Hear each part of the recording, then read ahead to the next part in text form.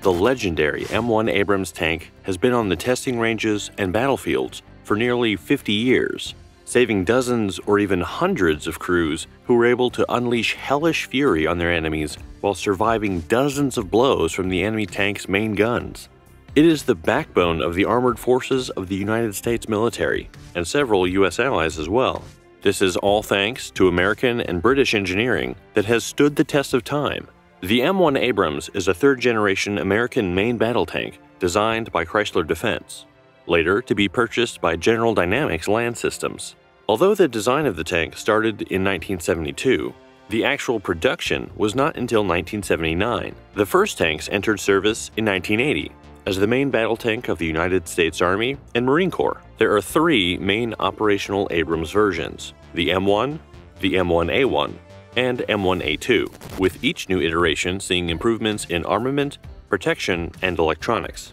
In this video, we're going to take a look at what makes these tanks so special and why America uses the M1 Abrams tank. Before we get started, if you do enjoy this video and would like to see more just like it, remember to give us a like and subscribe to our channel. The M1 Abrams main battle tank is the namesake of the late General Crichton W. Abrams, former Army Chief of Staff and commander of the 37th Armored Battalion.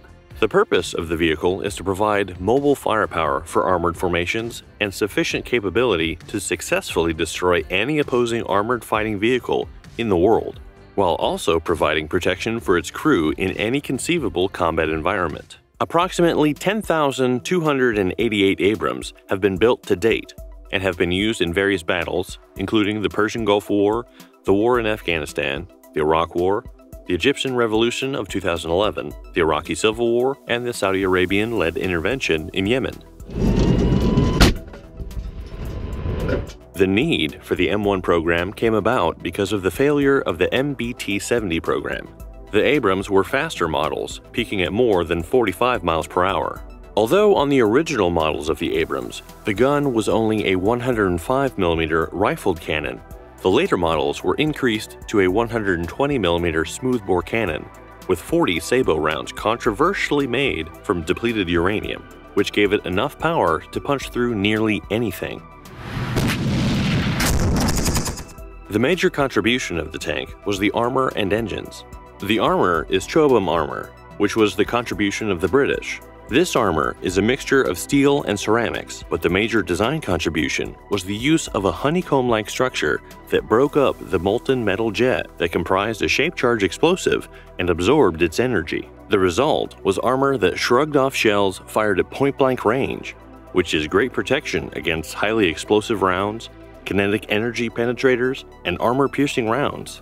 The tank is powered by a gas turbine engine, adapted from aircraft use. This beast of a tank measures in at 32 feet long, 12 feet wide, and 8 feet high, with a weight of between 61 and 73.5 short tons. The first M1 rolled off the assembly line in 1978, and by 1985, the first modifications were requested, which is when production shifted to the M1A1. The main weapon on this Abrams is the M256 120mm smoothbore cannon, designed by the Rheinmetall Corporation of Germany. Engagement ranges approaching 4,000 meters were successfully demonstrated during Operation Desert Storm. As with virtually every tank ever fielded by the U.S., the familiar 50-caliber Browning M2 heavy barrel machine gun, the Ma-Deuce, is located in a powered mount at the commander's station and is equipped with a 3-power magnification sight.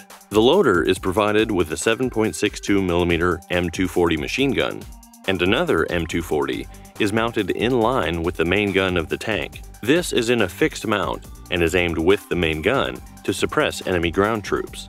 The Abrams accommodates 4 crew members: the commander, gunner, loader, and driver. Both the commander and gunner are seated on the right side of the turret, the loader on the left, and the driver at the center front of the hull. The commander's station is equipped with 6 periscopes, which provide all-round 360-degree view. The independent thermal viewer provides him with independent, stabilized day and night vision with a 360-degree view, automatic sector scanning, automatic target cueing of the gunner's sight, with no need for verbal communication, and a complete backup fire control system. The commander is capable of firing the main gun independent of the gunner. The gunner's primary sight, line of sight, was developed by the Electro-Optical Systems Division of Hughes Aircraft Company. The night vision thermal imaging system creates an image based on the differences of heat radiated by objects in the field of view. The thermal image is displayed in the eyepiece of the gunner's sight, together with the range measurement to within 10 meters of accuracy from a Hughes laser rangefinder, which is integrated into all of the fire control systems. The Abrams also has an onboard digital fire control computer. Range data from the laser rangefinder is transferred directly to the fire control computer, which automatically calculates the fire control solution. The gunner or commander manually inputs the data on the ammunition type and temperature and the barometric pressure, and the weapon is prepared for engagement. The driver's station is equipped with a standard array of gauges and monitors, reflecting the condition of vehicle fluid levels, batteries, and electrical equipment. The driver will have either 3 observation periscopes or 2 periscopes on either side and a central image intensifying periscope for night vision. The periscopes provide 120 degrees field of view. The night vision equipment enables the tank to maneuver at normal daytime driving speeds, in darkness, and in poor visibility conditions, such as in the dust and smoke encountered on the battlefield. The turret is fitted with 2 6-barreled M250 smoke grenade launchers, one on either side of the main gun.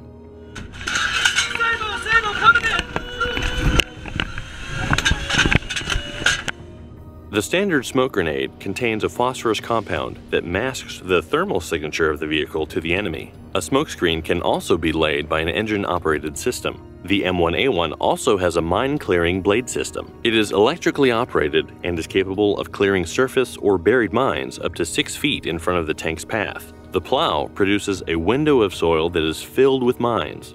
This window must be reduced using a mine rake or by laying a mine-clearing line charge alongside the window and detonating it. The self-protection combat roller exerts high pressure onto the ground ahead of the tracks of the host vehicle to target pressure-activated explosive devices in order to actively provide routes. It can be operated on concrete, asphalt, gravel, and hard dirt roads.